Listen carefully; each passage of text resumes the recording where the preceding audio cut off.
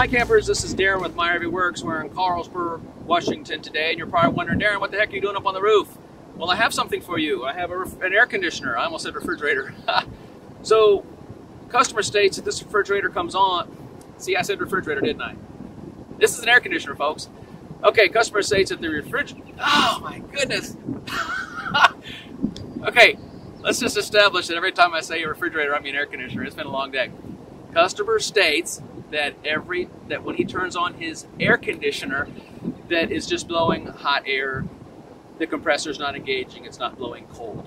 Okay? I've not taken the cover off, so I wanted you to see, and I'm going to tell you what I'm going to be looking for as we troubleshoot this air conditioner and get this camper cooled down so he can become another happy camper. So here we go, we're going to follow the trail. Here we go, we're going hunting. Okay, so folks, we're going to take this cover off.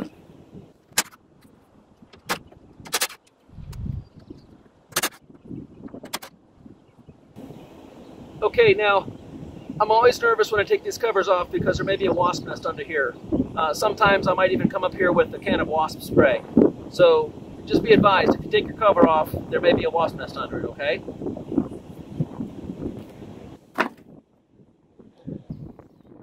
Okay, as advertised, he's not there, he's dormant, but there was a wasp nest under here, so just be advised.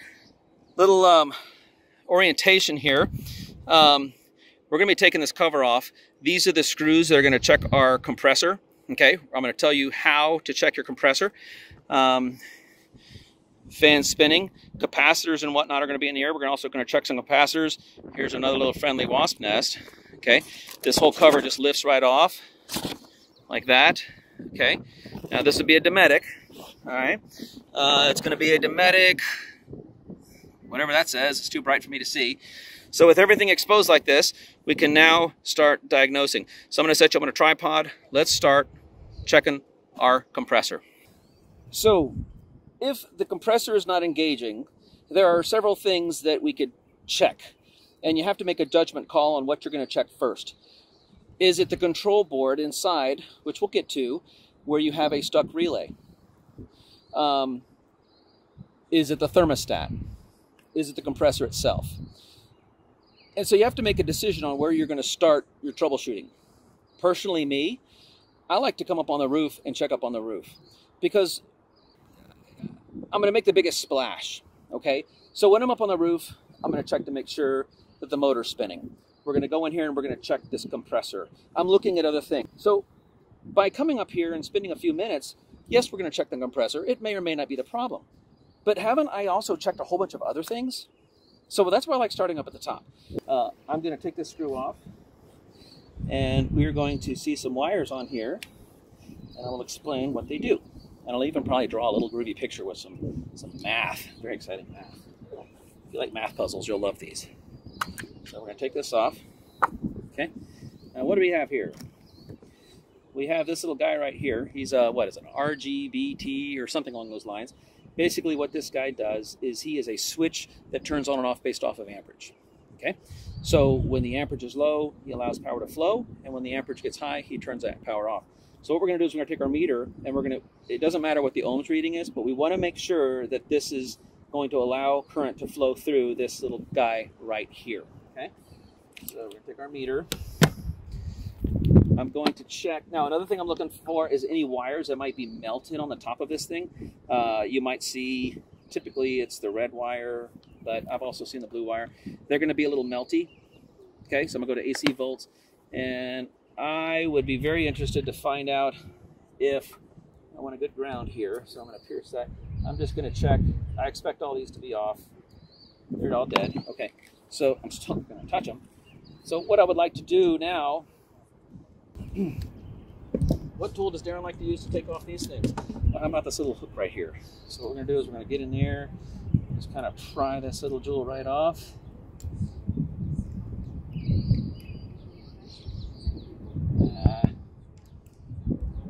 There we go. Got him a little loose.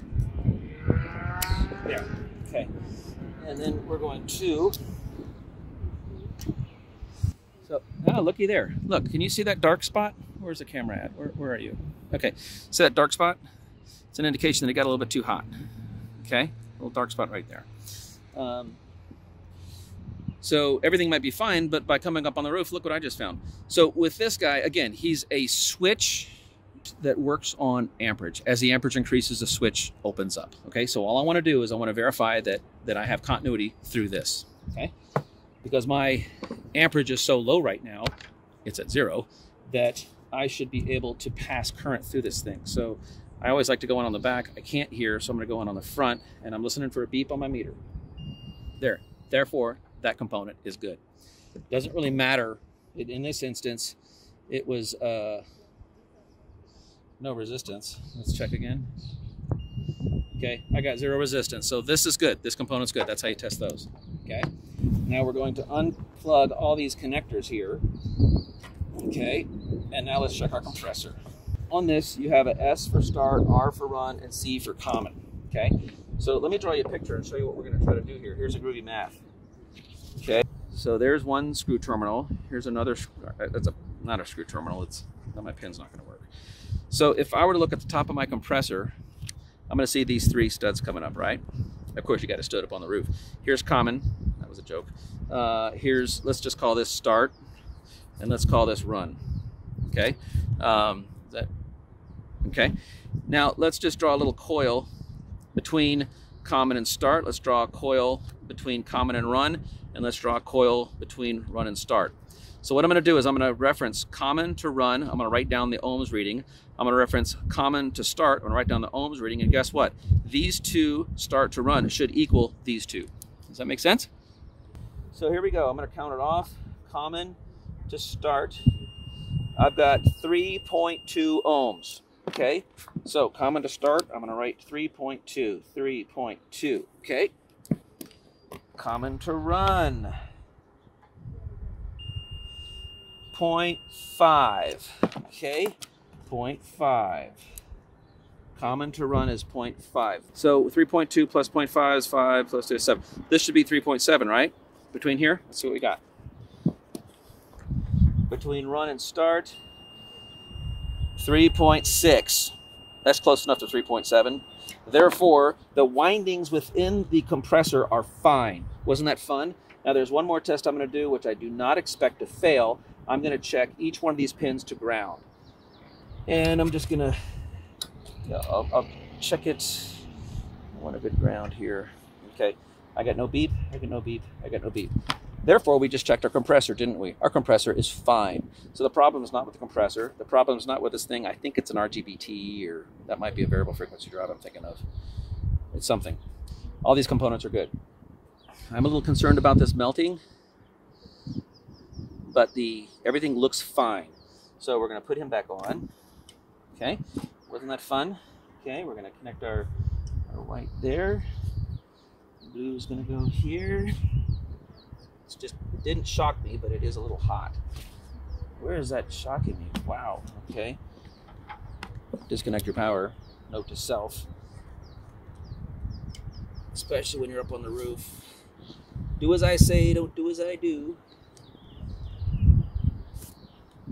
Okay, so we know our compressor is fine, right? Because we just checked the components. So where's my cap? Here we are. So it's not the compressor, folks. Just like that, we just checked our compressor. 2 components out of the woods. We've also turned our motor. We know it's not the motor. Now we're going to go over there and check our capacitor. Okay, so tighten that. So compressor's good. Let's go over to the other side where we have our capacitors, and let's check the capacitor. Okay, folks, so I've moved you around over here to the capacitor. Just to give you an orientation, let me wiggle you around. Okay, we were over there on that side, and now that's your capacitor. Now, a word of caution: do not touch this thing, because it will shock the manure out of you. It could actually do a lot of damage to you. They do have these capacitor discharge tools. I have one. I don't have it with me. I did not think to bring it. The funny thing is, when I'm up here, we don't get a lot of air conditioner calls, surprisingly. When we had our business down in Texas, 80% of our business was air conditioner calls. But up here, we don't get that many air conditioner calls. So I don't carry all the tools that I could have, should have, would have had. So this center pin, so this capacitor is like a combo, if you will. So all my neutrals are on this center pin. So I'm going to go ahead and pull them off. Doesn't matter which pin they're on. Okay. Okay. So we're going to move them out of the way. They're all white. All right. The one on the right is red. Right red. Remember that. Right red. Okay. And then I have one on the left, which is brown. He's going to go to the motor. Okay. Let's pull him off the top. Now my arm's probably in your face. Trying some new deodorant. You should like it. Okay, there we go. So now we're all disconnected. And insulated tools. Get the discharge capacitor tool. Do what I say. Don't do what I do. So I'm going to just short these out. Okay, so they're all shorted out. Okay. Now, on the side here, let me disconnect you and show you what I'm looking at. Hold on. I'm going to take you for a ride. Okay. Here we are. Now, what is this telling us? 60 plus 5 microfarads plus or minus 5%. See that 60 and that 5? I want us to remember that 60 and that 5, right? 60 and 5. Okay? Put you back up on the tripod. Here we go. Okay, 60 plus 5. So we're going to take our meter. We're going to go to the capacitor. There you are. The capacitor is the one that looks, if we go like this, looks like a T, and then that side looks like an umbrella. I don't know. But over here we have microfarads. Okay, so we're going to put him here. Now, what was that number? Anybody? Anybody? Oh, yeah, 60 plus 5. I want you to see this when it does it. So, can you see that? Hold on.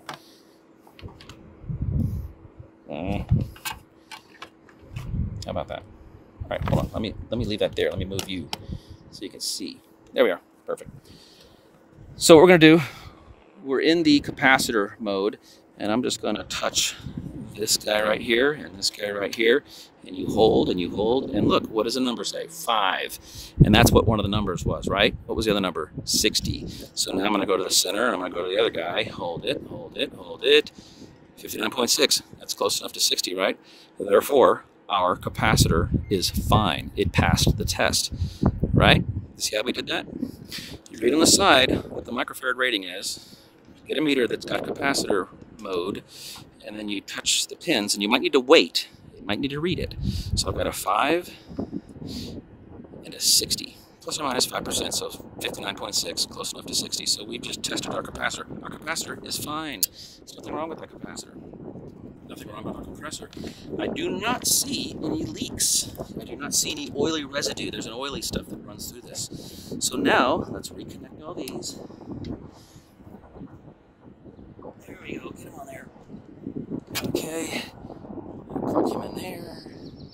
Plug him in there. So what I'm doing for your benefit, maybe pleasure, is I'm doing a full check and evaluation of an air conditioner. Like I say, I don't get it very often, so I don't know how many air conditioner videos I'll be able to do. And so there you go. That's fixed. There's nothing more to check on the capacitor. Now, some of you, here, let me mention this. Some of you might have 2, some of you might have 3 capacitors.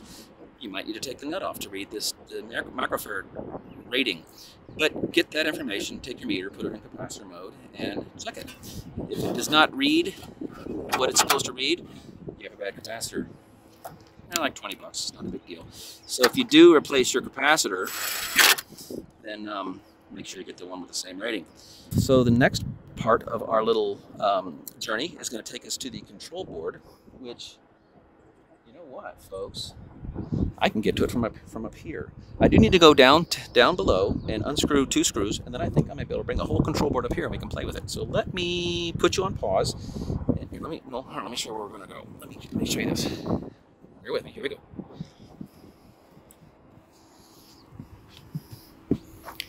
Okay, wait. There we are. See that gray thing right down here? That's the control board we're after. So I can bring that up here where it's nice and pretty and sunny, and I can get some light, and we'll pull that up and we'll work on it up here, because that might also be a problem. Inside of that, you're going to have 2 relays. One relay for the motor, the fan motor, and one relay for the compressor. And so if the fan's working but the compressor's not, we might have a bad compressor relay in that control board. So we'll bring it up here and play with that. Alrighty folks, so what I've done is I've just taken those 2 screws that allow me to bring this up here to the top side where I got better lighting and everything. So we're going to take this cover off.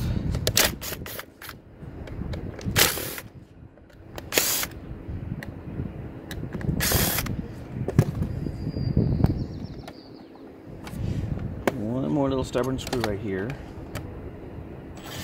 There we are. Okay.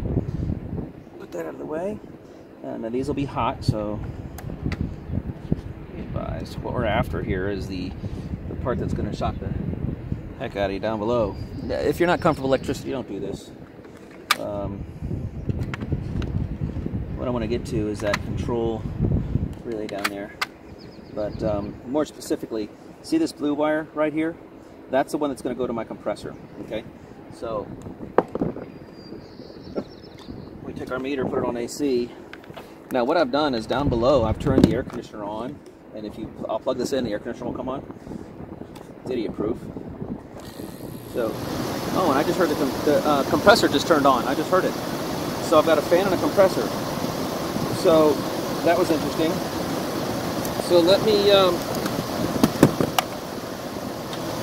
got my meter there, AC. I'm going to go to ground right here. I'm going to wedge that on ground. And this is the compressor wire, and I have 115 volts going to that compressor. Okay, this is my fan. Got power going to my fan as well. So as of right now you saw how we checked the compressor, checked the capacitor, and everything worked out, and now that's the relay. That'll shock you if you're not careful. So I have seen where these relays stick. Okay, if you want to really check the efficiency of an air conditioner, it has to run for about 20 minutes because you want to saturate all these coils, and it takes about 20 minutes for it to do that. Okay, so what I'm going to do is I'm going to put this back together without getting electrocuted. Okay, I'm going to let this run for 20 minutes. This should start getting cold. You're going to start seeing these pipes sweat. And let me look at my flare meter, because that's always kind of exciting to see. And put this cover back on.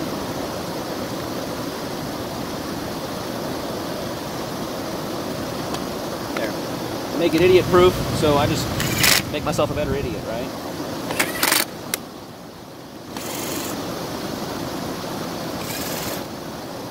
Now, while we're up here, let me talk about a couple other things. These two wires here are going to go to my furnace. So if you've seen all my other furnace videos, I always talk about the two blue wires, and I pierce into those two blue wires and I become the thermostat. So imagine watching, let's say you just watched one of my furnace videos and you learned all about the two blue wires. Well, they come up to, on this Dometic refrigerator. Why am I calling this refrigerator? On this Dometic air conditioner, they're going to be coming up on these two blue wires right here. So inside of this box is a dry contact relay, and when your thermostat says turn on the heat, that relay is going to close, and whatever's on one wire is going to go back down the other. These are the two wires that go back down the furnace. These wires here are the ones that are going to feed this box 12 volts, plus and minus, and it's also going to feed the thermostat it's going to feed the thermostat 12 volts. And on this orange wire, the thermostat is going to feed a signal coming back. Okay, digital signal coming back to tell the control board what the thermostat wants to do. Fan, high-low, air conditioner, furnace, etc. Of course, we have our AC power. This blue wire here goes to this freeze sensor. Can you see that freeze sensor? The freeze sensor is stuck in the fins. So the freeze sensor, this is going to get very cold. If the freeze sensor fails or it's not plugged in or something, then this thing will freeze up like a block of ice. If you don't believe me, I've got pictures to show you. So the freeze sensor needs to be in the fins. Now you might have, some of your air conditioners might have a little thing on left or right. This particular air conditioner, once it's stuck in the fins, it's reading the temperature of the fins. The thermostat that this customer has is the Dometic SZ1 thermostat. And there is a diagnostics mode. You can go in on that and you can actually read the temperature of this probe. So at this point, I'm going to give the top side a clean bill of health. Like I said, a decision needs to be made on where to start on this. You could have started at the bottom, could have started at the top, could have started on the thermostat. Darren likes to start on the top because I can get a lot of things tested out, and if I'm going to be doing a diagnosis on an air conditioner, I can get a lot more done up here. Yeah, but I got to carry my tools up on the roof. But I really feel I'm doing a better value for the customer by just, you know, My RVworks is on the scene. Let's check everything. So we check the compressor, the capacitor, the control board, make sure the freeze sensor's in. While we're at it, we make sure that this isn't bad right here. But a lot of you might have this so dirty that if air can't be sucked in. This is the business end of the air conditioner. All this air conditioner is for this piece right here to get cold. Air is drawn up, passed through here, and returned. So this is it. This is the whole purpose of the air conditioner, to have air drawn through. The first thing that's going to happen is it's going to dehumidify the air. So any moisture, if you're down south or anywhere, and you reach in your ice box, you take out that nice cold Coke and you set it up on the counter, and that can starts to sweat. Well, that's the humidity in the air that is touching that cold, and it's condensating. Okay, so this is going to be cold, and it's going to condensate, and all the stuff's going to drip. So any moisture in the air is going to be drawn in here, and it's going to drip down into the drip tray, which is this tray down here on the bottom, and it's going to drip off the roof. Well, where'd the water come from that was on my roof that's dripping off my air conditioner? It came from inside my coach. That's the humidity inside my RV. So the first thing it's going to do is it's going to dehumidify the air, just because this is cold and I have humid air coming through. And then I have this much space to pass my air through. It's being drawn in from this fan right here, and then I return it back into my coach. So if I'm in a very humid environment, well, then these things are going to be dripping wet, and I don't have as much area to cool. And that's why we say your air conditioner can go anywhere from 16 to 22 degrees to drop the temperature, depending on the humidity value. So if all that makes sense. So step one is it's going to dehumidify, then the air being drawn through here is going to cause it to have a cooling differential.